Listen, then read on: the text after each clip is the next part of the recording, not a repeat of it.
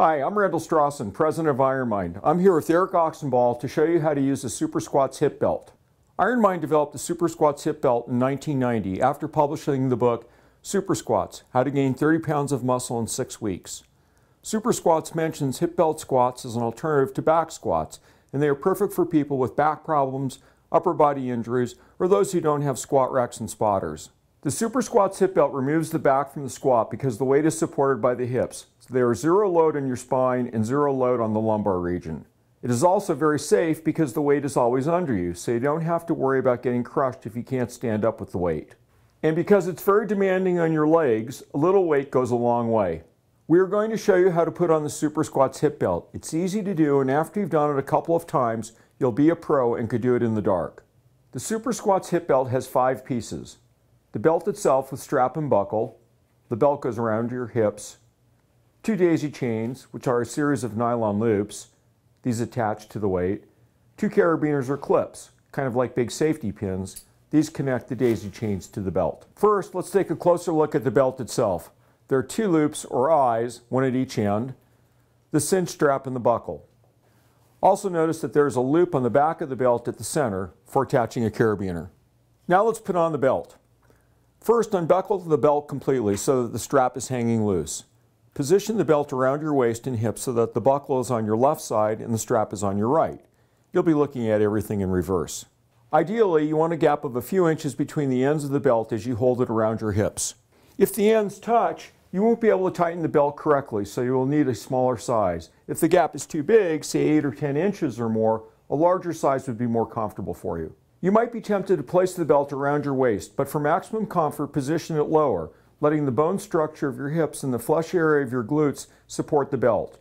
The belt will settle down in your hips when it's under the load of your training weight.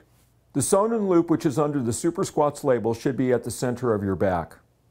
Secure the belt tightly around your hips for squats by lacing it up.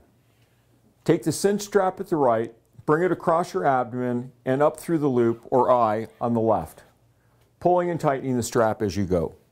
Bring the strap across your abdomen, back over to the right, and down through the loop on the right side of the belt, continuing to cinch up the belt.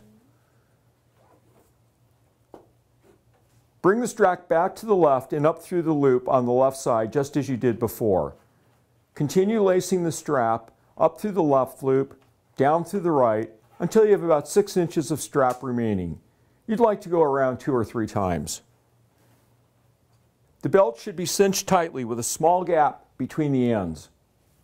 Now secure the strap by threading it through the buckle. To make sure it doesn't slip, do what's called the double pass by bringing the cinch strap back through the buckle like this to secure it.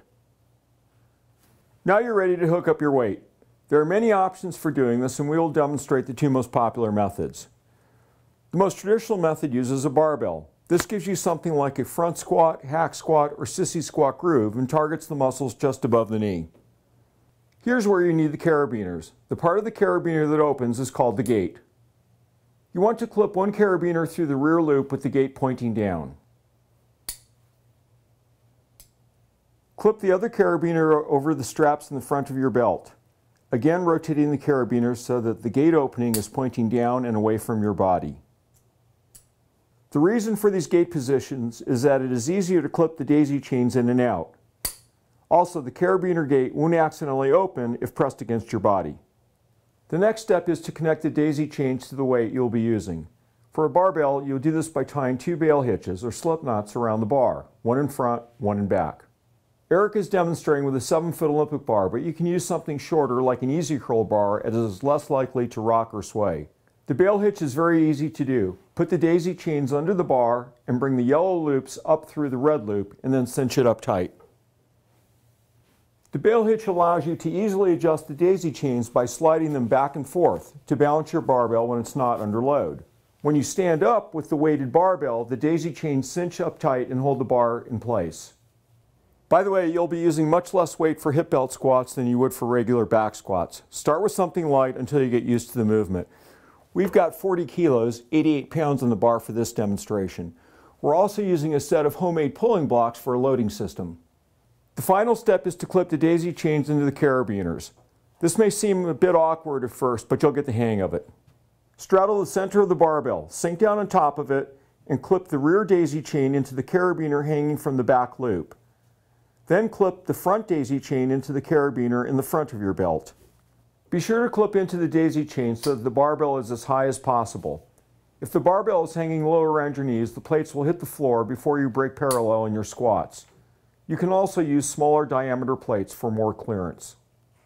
Once you are hooked in, carefully stand up and test whether the barbell is balanced. If it isn't right, lower down and adjust the daisy chains as needed. When you're all set, step to the side of your loading system.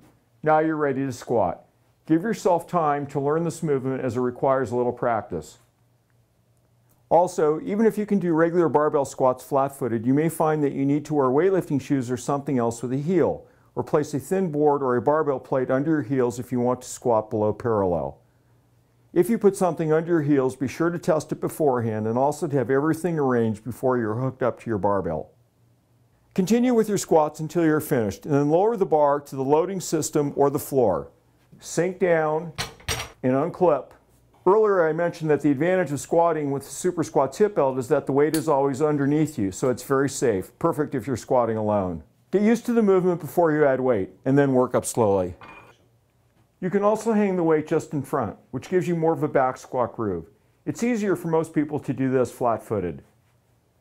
You can leave the belt looser for this setup, more like what you would use for weighted chins or dips. To do this, you just attach a carabiner to a weight stack like this and clip it into the daisy chain or directly onto the front straps of the belt. Eric is also demonstrating that you can stand on something to increase your range of motion. Many things will work for this purpose. Just make sure that what you use is both strong and secure. There you have it, IronMind's Super Squats hip belt. And it's not just for squats. The Super Squats hip belt is a very versatile piece of equipment that can be used for dips, chins, calf work, and hip lifts. It also improves your vertical jump, and you can even use it for pulling or dragging. There are many reasons to use the Super Squats hip belt. It's easy, effective, safe, and multifunctional. And like all IronMind products, it's made in the USA. Thank you for watching this presentation. We hope you enjoy your Super Squats hip belt for many years of productive training. If you have any questions or comments, please don't hesitate to contact us.